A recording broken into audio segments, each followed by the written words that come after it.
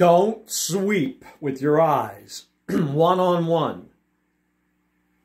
Richard Hawk here, world's leading expert on making safety fun.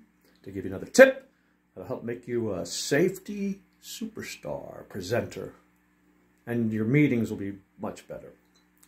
This is something it took me a little while to learn how to do.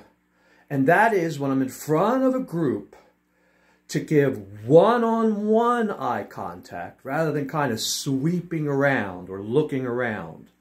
And when I give my seminars on Spice It Up, which is how to make your safety meetings and presentations more fun and exciting, I'll get folks to come on up and one at a time, and I'll have them just work on looking at one person for a little bit, then looking at somebody else for a little bit while you talk, then look at somebody else, then look at this person. There's no pattern that you have to follow.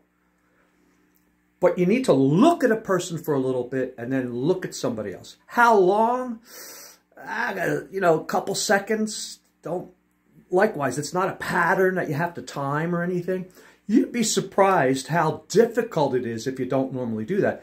And I'm saying 70% or more of people who, even ones who give presentations regularly, do more of a sweeping motion. They don't connect one-on-one.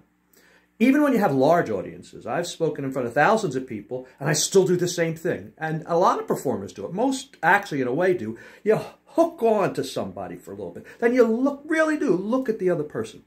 All kinds of benefits from this.